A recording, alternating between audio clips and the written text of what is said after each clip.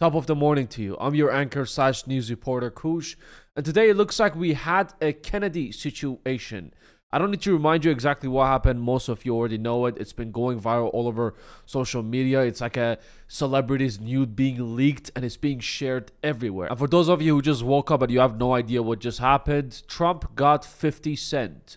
No, he didn't take 8 bullets to his chest and survive and go to a hospital, recover, and come back, take a revenge and make a rap song. No, he took a bullet, well, a little bit slashed through the ear and it started bleeding. And instead of putting his head down, run to safety, cover himself, he decided to stand tall and make history. It is going, that picture that they took, it is going to be talked about for centuries and shown to the generations to come. He raised his fist and he told all the haters, especially Joe Biden, suck my fist, bitch. Honestly, at this point, Joe Biden needs to shoot himself in the foot or something. At least something, stage something, we don't care. For you to be able to compete with Trump right now, because everyone's on Trump's side and everyone's saying Trump is already won the elections. There's no need to. Guys, wrap it up. It's a wrap. Cut.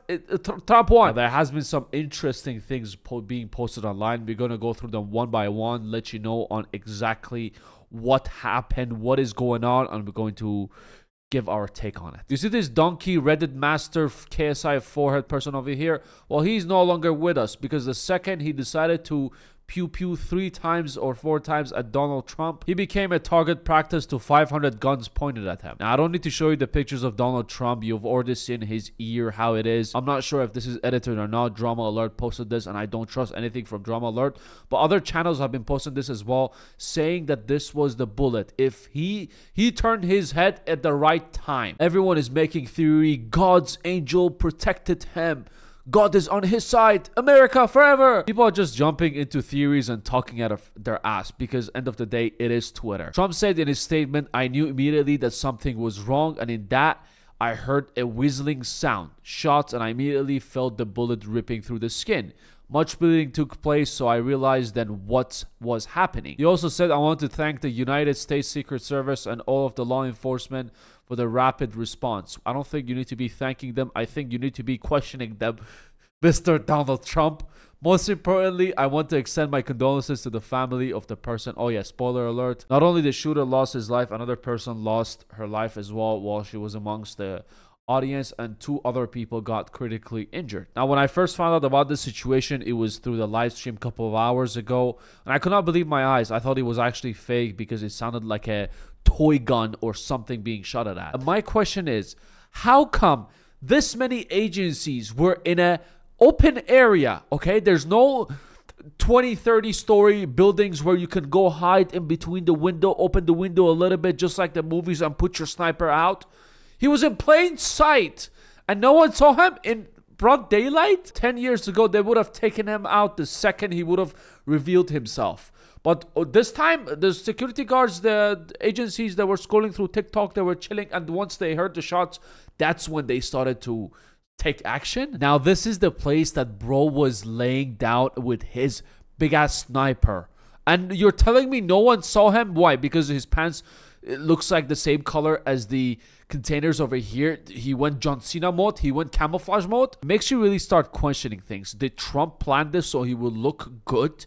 Because even they were so close at each other as well. They weren't far. Either this guy has really skill issues, he can't take a simple shot, or he was meant to miss the shot and just shoot some bullets in the air, and Trump quickly squishes his ear and just blood comes out and he's like, America, look what they're trying to do to me, select me for president again. Either that or Biden put him up to this. And from all the movies I've seen, politics is a dirty thing. It must be something internal. It's people, the people who make the decisions in this world, they wanted him gone. Shit is very complicated. Now, I know I make a couple of jokes left and right, but on a serious note, we can't tell what exactly happened. We just gotta wait for further investigation to see who was behind this. Was this a solo act? What's the whole story behind it? And we still don't know if they're going to be telling us the truth or not, because politics is just dirty after all. Sleepy Joe posted this on his Twitter saying, I've been briefed on the shooting on Donald Trump's rally in Pennsylvania. I'm grateful to hear that he's safe and doing well. No, you're not. No, you're not grateful. Why are you lying? I'm praying for him and his family and for all those who were at the rally as we wait for further information. Jill and I are grateful for Secret Service for getting him to safety. Why are they thanking the Secret Service? This is such a huge fail from their side. They had one job. Just one job. If a person just randomly comes out from the crowd and just pulls a gun out of his ass because they should have been checked before that, then sure, understandable. But if a person is John Cena mode on a rooftop by himself pointing a weapon at Trump and no one saw him, he wasn't even in a Secret Service uniform or something. He didn't even steal any uniforms. And there's an interview with one of the people over there who saw the shooter before the shooting happened. He got interviewed and he had some very interesting things to say. We noticed a guy crawling, bear crawling up the roof of the building beside us, 50 feet away from us. So we're standing there, we're pointing at the guy crawling up the roof. And he had a gun, right? He had a rifle. A rifle. We could clearly see him with a rifle. Absolutely. We're pointing at him. The police are down there running around on the ground. We're like, hey, man, there's guy on the roof with a rifle. And the police were like, huh, what? Like they didn't know what was going on. We're like, hey, right here on the roof. We can see him from right here. We see him. He's crawling. And next thing you know, I'm thinking to myself, why is Trump still speaking? Why have they not pulled him off the stage? I'm standing there pointing at him for, 2-3 minutes. Secret Service is looking at us from the top of the barn.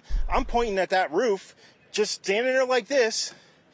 And next thing you know, 5 shots ring out. So you're certain that the shots came from that guy on the roof? 100%. 100%. And he was up there for a couple of minutes? He was up there. You saw him up there for a couple of minutes? Absolutely. At least 3 to 4 minutes. And you were telling the police and the Secret Service? We were telling the police. We were pointing at him for the Secret Service. It's gotta be an inside corrupt thing happening. Biden giving an order or some other people wanting to take him out.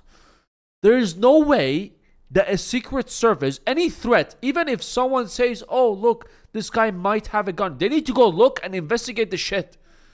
Their potential president and the former president is there. And if there's a threat in that area with that amount of people, law enforcement over there, they 100% need to go check it. But they're like, oh, no, it's fine. No, it's fine. We'll check it out after, tomorrow, not today. Now, I don't like talking about politics, but I'm super invested in this drama. I want to see who was behind this whole thing. My best guess is they're probably going to just blame it on that one guy. He was just a Trump hater, and he just, wanted to do this because he hates Trump.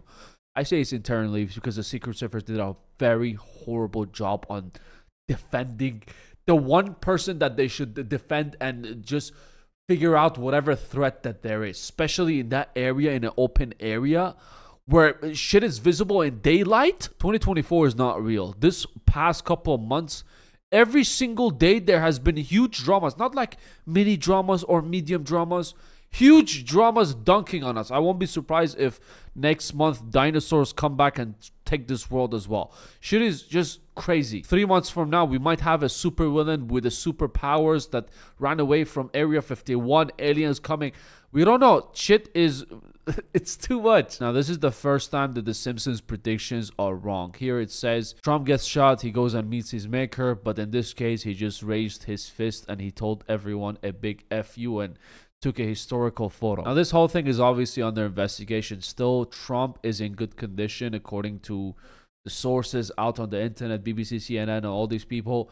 And it has been informed that he's going to be showing up in a couple of hours to a UFC event.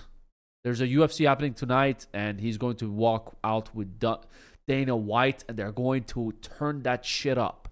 It's going to be absolutely wild. Everyone's just fangirling over him right now, saying Trump 2024, make America great again. And Sleepy Joe, like I told you, you gotta do something about this. You gotta make something bleed at least. But anyways, just wanted to talk about this. Let me know your thoughts in the comments below. If you enjoyed the video, give it a sub, give it a like. Take care of yourself. I'll see you at the next one.